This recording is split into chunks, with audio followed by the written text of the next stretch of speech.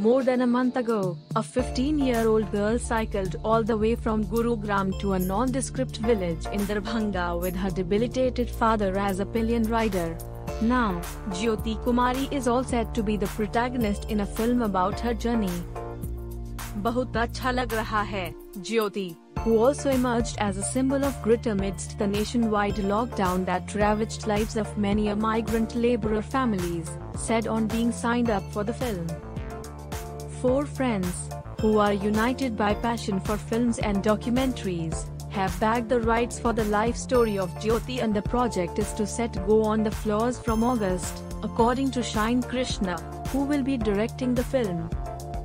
To be titled Atmanirbhar, the film will seek to explore not only Jyoti's tale but also weave in the systemic issues that had led her to take the arduous journey on cycle in May. The film will be shot in locations that were part of Jyoti's journey from Gurugram to Darbhanga and will not be a documentary. It will be more fictionalized by including various other incidents, Krishna said. The film will be made in Hindi, English and Maithili languages as well as dubbed into other languages.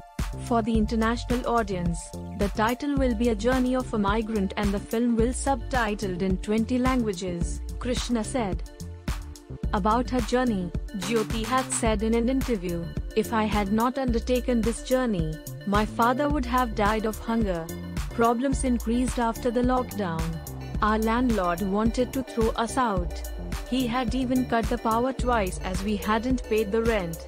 Since my father had no income at all, we thought of returning home somehow." NYOOOZ Desk.